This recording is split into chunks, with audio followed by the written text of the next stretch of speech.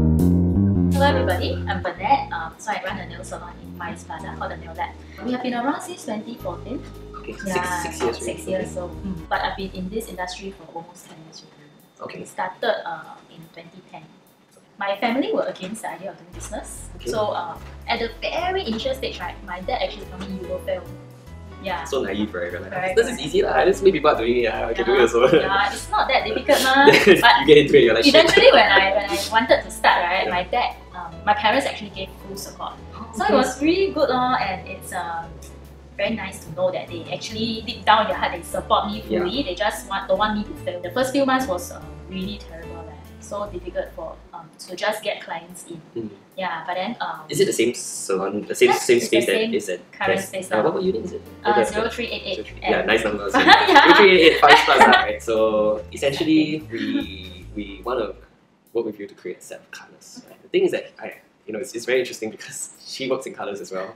I work in color. We both work in So some of the ideas I have is like maybe we could try creating colors that's personal to you. Because so a lot of times I make turquoise colors because I'm thinking of these colors. Plus, I like to be in the forest a lot, so I make a lot of trees. Yeah, this kind of colors. So I mean that's me. I mean I don't know what do you think.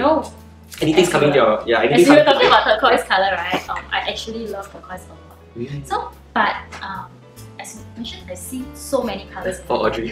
Really so many, but we don't have the perfect turquoise that I like. Okay.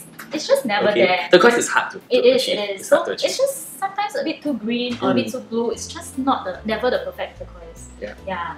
So I think that would be one interesting color that I don't mind. Let's try that. Yeah, let's try that. I mean, like I said, we're not here to try to create the best-selling colors as well. I mean, it's for you in this case, it's trying to get that perfect color. Yeah, right? I never can get it. And that was also part of the reason why we went on this whole customization angle.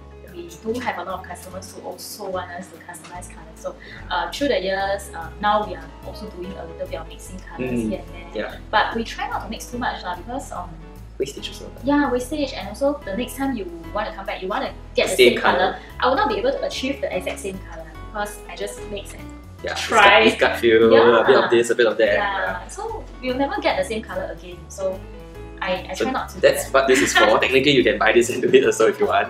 Okay. Yeah, so it's very accurate so that we can solve that problem that you were saying about in the salon. Right? Go 4 grams of blue, 4 grams of yellow, 5 grams of white. Okay. So what I want to do is blue, so you just need to squeeze it into the into the bottle until it's 4.000.